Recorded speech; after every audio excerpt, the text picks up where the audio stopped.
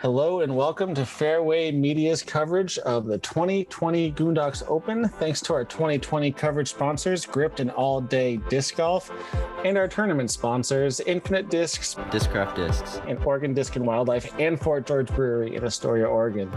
We got a barn burner for you today. We got Team Sexy Chanimal, Chandler Fry, and Nate Sexton versus, I'm just going to call them Team Portland. We got Denny, Axst, and Steven Signs. Two fantastic players from Portland. And then we also have a few groups right behind us. We got Cole Redallin and Brody battling for that first place spot. Joining me today is Cole Redallin. How you doing, man? I'm doing pretty well. Fantastic. Are we good to go? I am. All right, hole one's pretty straightforward. 420 feet. It's averaging just above par for the field. And this is actually going to be a pretty fun shot. What do you think is going to happen right now, Cole? Not throw it into the ground like first round. How about would you have guessed this? Oh no. Yeah. Well, just wait. Where do you think it went? Oh. I thought, out of my hand, I thought I just smashed the window of a Subaru Outback. But actually it ended up in the car. Which car? Just hanging out, the green Outback right there, just hanging out on the front seat. It went through the window? It went through the crack in the window. It's amazing. Yeah. So that's how my second round started. Let's hope Nate can show you up, because that wasn't ideal. No. I think he's throwing I think he was like going with a Sidewinder or like I don't know. That was an Excalibur. That was completely wrong. He was thinking about doing like a flip up or something. But pretty decent shot. Yeah. But those hay bales are really obstructing the putt. Yeah, that's the really surprising stat on this hole is 0 people birdied it. Whoa. 0. I would expect it to be at least one throw in or someone getting up there, but that's surprising. For sure. There was a 7 though. And I don't know how that happens. I'm not going to name names. They know who they are. They have the story. But yeah, no comment on that. That's unfortunate. Denny Axst rocking probably the coolest pair of shorts I've ever seen on the course. And the Those are pretty dope. His style is on point. Yeah, I've known Denny and Steven for quite a long time. They've been in the disc golf scene for 10 plus years. So it's great to be able to play a tournament round with them. Yeah, Brody mentioned a lot about them, but I'd never heard of them, so it's going to be really interesting to see how they play this. For sure. And I think, wasn't today like the 100-degree day? Yeah, today was hot. My putters were so sticky. Oh, great bid from Denny. He probably thought that was in. That looked just fantastic. Win? Not much. And Steven rocking the Tri-Fly Huck Lab dry fit. See if that'll help him get into the bucket. Oh, I like how fast he is. A little more yoga this round. There's me stretching my groin muscles. Good try. Oh, More stretch. a little further. Nate and I went for the gray shirt and gray pants approach, probably the most boring color combo for our outfits, but we like to lull people into a sense of, oh, look at that. Oh. that was a pretty good effort. It's a tough putt, though. I love that spin putt. The whole day's ruined, Nate says. There you go. Yeah, no birdies on this hole. That just blows my mind. 420 feet, not that long. Yeah. Really, the only thing in the way is the hay bales. That's crazy. I think just the OB scares everyone. That's probably why. Yeah. Over too much. I hear that. This hole is a par 3, 330 feet. Really, the only danger is getting through the first little tunnel of trees. Seems like I did that pretty well. I'm not sure where there's the bucket. I'm about circle's edge. Yeah, that's fine. As long as you get through the trees. For sure. And this is the approach that you're going to see from a lot of people with solid forehands, just kind of hucking it out there and letting it hook up with a hyzer angle.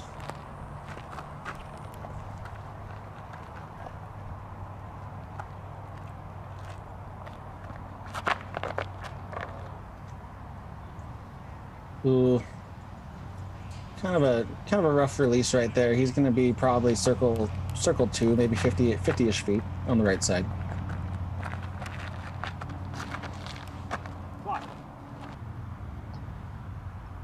It's good if it stays straight. I think it caught a tree, possibly. Yeah, it looks a little low. Yeah, Denny was trying to get into that truck window. He saw me on hole 1 and wanted to recreate it. Nice little trick shot. Yeah. A little bit of a lack of commitment on that shot, but he's got Steven on the team. Oh, good tree kick. There you go. It's a great kick. That's fine. We were dealing with a little bit of wind today, as you can see that little bush right there. Yeah, a little left to headwind, right. looks like. I think so, yeah. Not the easiest putt. You can actually hear the wind as well. Woo. Boom. That was like a 50-50 putt. That could have stayed, that could have fell, and it definitely stayed, so that's nice. Good birdie, Chandler. Yahoo! Man, this hole's hard. It's just a big hyzer. That's all it is with OB on the right, and we got the Mando tree. You can see that. Oh gosh. I like that tree. That's not good. No. Is the right play to go as tight as possible that tree, or just high wide right? Like, I don't know how to attack this hole really. Like, you could go either way. It's a really defined line though to get up to the pin. Yeah. I think the wider, higher, like the more power you can get wider and higher, the better, I think. Kind of like this? Yeah. I think a little tighter though. Yeah, he's bringing those trees on the right side into play a little bit. That's still pretty great. Yeah, he's got a putt. He's like 35, 40 feet.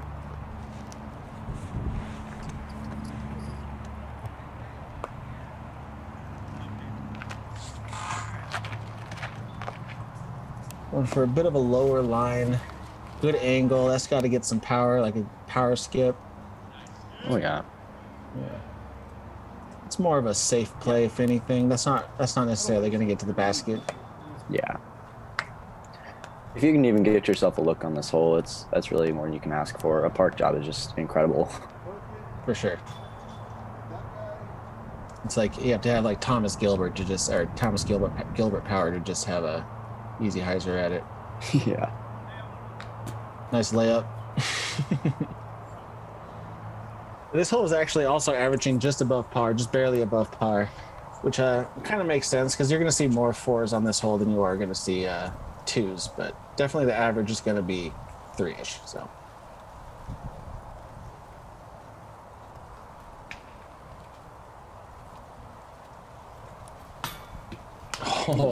Oh wow, look at that roll too. So that is OB. If he doesn't hit those rocks, he is going to OB. But the best part about having being in a doubles tournament is you have a partner. So yeah, that was a great bid. Let's see if signs can connect.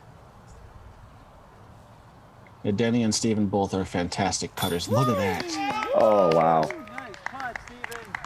How beautiful was that? And we are still dealing with that same wind. It's a different direction, but he still has a lot of factors to think about.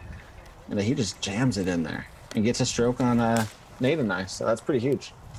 Yeah, that's a good birdie, especially after missing hole 2 when you guys got that one. That was clutch. For sure.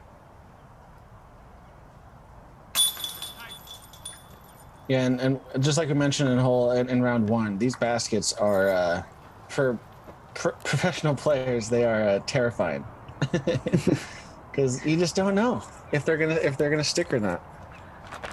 Yeah. Always on edge when I put on these things. For sure.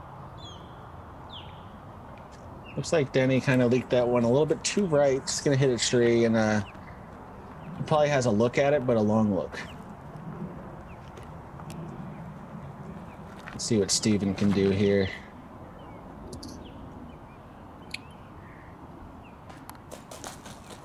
All right. They're a great duo. They are. And they're like brothers too. Like yeah, you can see them in the background. They're absolutely just keyed into each other. They just understand what each other's doing, and they're just fun to play with. They're just good people. They're the kind of person that makes you play better, even if you're competing against them. So. Oh, yeah. for sure. Nice shot. Thanks. I corrected from yesterday, and I threw the same disc, the same ESP buzz, but I think I might have gotten a little lucky through these branches, actually. Oh, maybe not, just under. Was that buzz again? There you go. Yeah. Yeah. I think Nate's going with maybe an orc or something. I'm going to stop guessing. I don't know. Yeah, I'm pretty sure this is an orc. Yeah. If you were to guess what this hole averaged in the second round, what would you guess? Probably in the second round alone. Yeah. 2.6. Decent guess. It's actually way easier than that. It's 2.14. So we're a lot of birdies going on. That's surprising. Yeah. It's a nice birdie frame from Team Portland and Team Sexy Chanimal. We're going to move on to hole 5, which is also a par 3. It's short, but it's very technical. There's a lot of trees to deal with, and it's going to be either like a sidearm rat, which is what Nate's doing right here, just sidearm mid-range or something, or what you see Denny doing here, like a turnover mid-range. And that's a little left. Yeah, I like the turnover mid-range play because it comes into the green pretty slowly, so you can just kind of grab the ground. That's what Brody and I do. Yeah. I like it.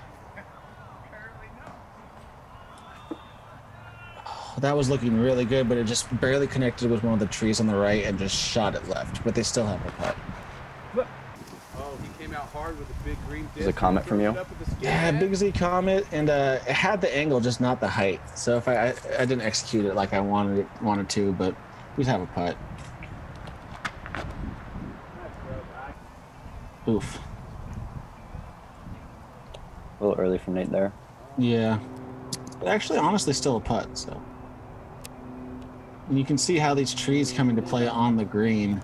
Like, Denny is probably 35 feet away, I'd say, but he can't even putt. He has to actually like throw it at the basket because it's a weird Anheuser angle. Yeah. But Steven's been coming up clutch. When Denny's been missing, he's been look at that. Oh my goodness.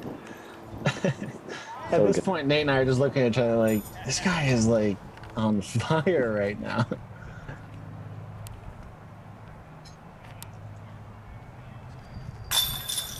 I'm over here doing yoga again. Yeah.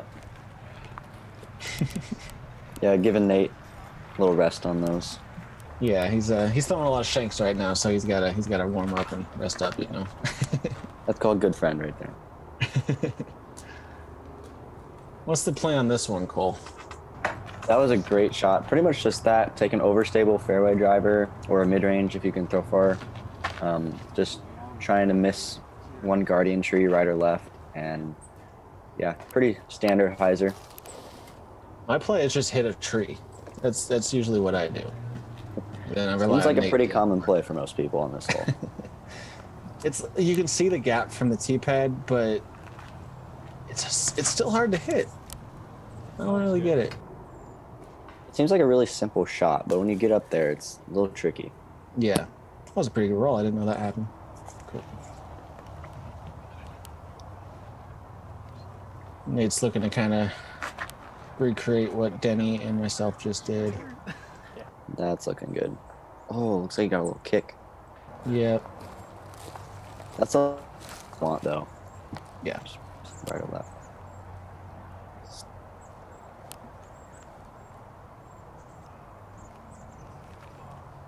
Nice. Good looking putt from Denny there.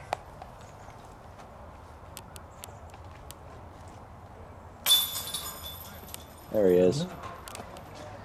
There we go. There's birdies upon birdies. That's all you want out here. Yeah. Yeah, hole 7, another par 3. Only 265 feet. Not much to think about on this hole. It's mostly just a little hyzer. You can really throw anything you want. It's essentially an open field hole because the trees only really come into play at the basket. Yeah, it's really just, I mean, for you and I, probably just a buzz straight at it. Other players, like a rock 3 or so. It's like Denny has a bit of a release issue. A few of his drives are going a little bit too right, but I'm sure he'll figure that out by a couple holes and start throwing some straight ones.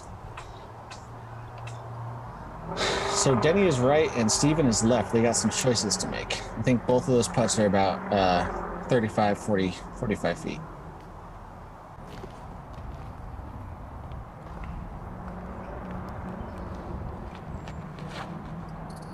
I think you're going to be able to look it up. There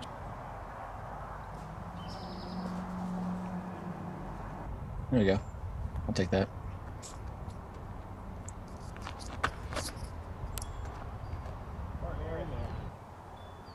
I think Nate was going for the ace run here. That was close. Ooh. Close to hitting the cameraman. But close to the basket too, just a little high and right. I would ace the long. Dang it. We just put it out of the to get out of the hole, off the hole, and let Denny and Steven focus on their lie. This looks like they're going from the right drive. I don't know whose drive this was. That was Denny's drive. Okay. Ooh, good effort. Denny is all over the basket. And Nate and I are fully guessing, or fully just thinking that Steven's just going to nail this putt. Oh, yeah. Ooh. And that is not a hole you want to miss. So getting a par on that, you're definitely losing strokes to the rest of the field. Because everyone else is going to get that hole. Yeah, averaged 2.07, probably the easiest hole on the course. So this hole is not the easiest hole on the course. No, this is like a straight to fairly overstable finish along the road. OB on the right. Oh man, you just did it great again. Yeah, I got a little scared and put it left. I didn't want to recreate what happened the first round where I hit right and rolled straight to have like a 30-foot putt. So Nate and I both kind of decided to play with the trees on the left side and hopefully get a putt. I think it worked out. Yeah.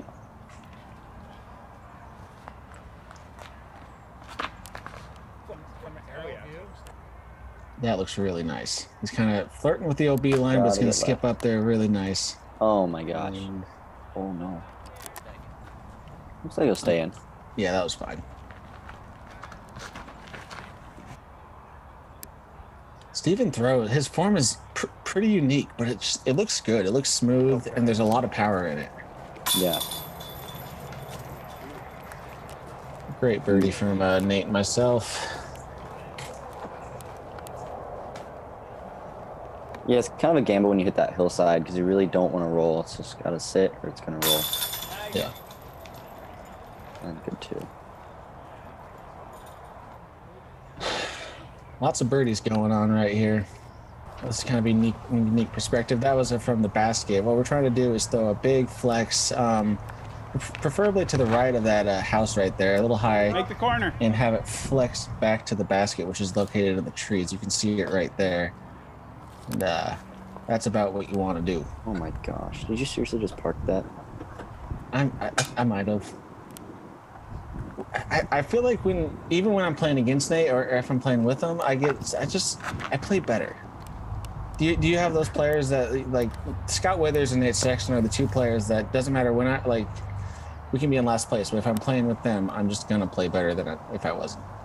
No, yeah, as soon as I moved up to MPO from MA1, I started getting significantly better just as a player. Yeah, that's pretty cool. Playing with Scotty and Nate. For sure.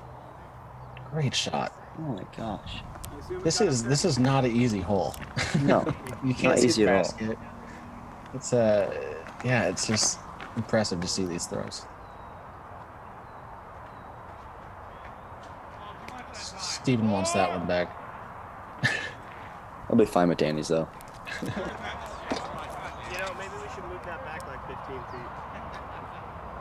I gotta give a shout out to a buddy of mine from Oregon who has run some tournaments down there. He's a pretty big name in the scene. Mike Gillespie. He actually, I was out here for a practice round, and We're I was going to a whole ahead of him. $3 per person for I'll let Denny Starframe. talk. All donations will go to Don't Shoot PDX. Please feel free to match donations.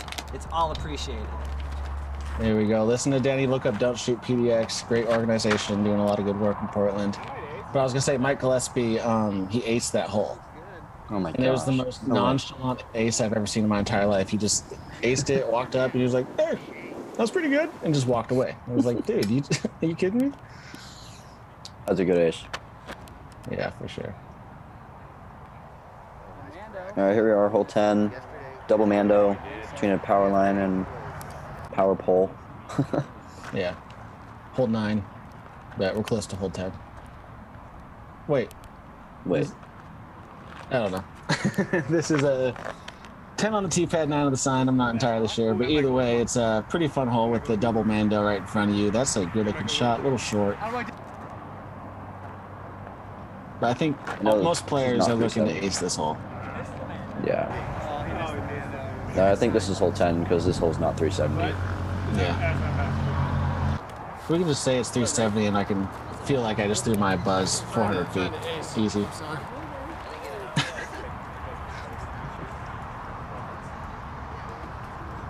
Whenever I have a fairway media filming me, I definitely try to get a few aces. So far I'm unsuccessful. That was a great putt from Denny. But someday I'll get it for you, fairway. It's gonna happen. You want the mini? Okay. I'll make that a goal of mine as well. I'll help you out. Sounds good. Sounds good. Because aces means views, and views are good for YouTube video production companies. So, and also aces are pretty fun to get. Mm-hmm.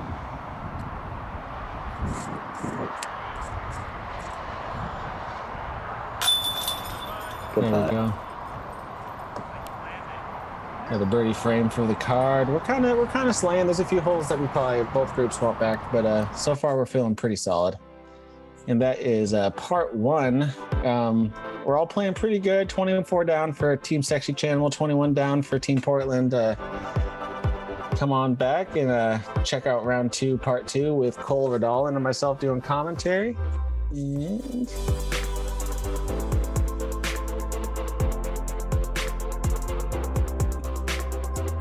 And thank you for our tournament sponsors, Infinite Disc, Discraft Discs, Oregon Disc and Wildlife, Fort George Brewery of Astoria, Oregon. They help us make this coverage possible. Also, thank you to our 20 coverage sponsors, Gripped, good people, good golf, good times, and yeah. Thank you, Fairway Media. See you guys for part 2.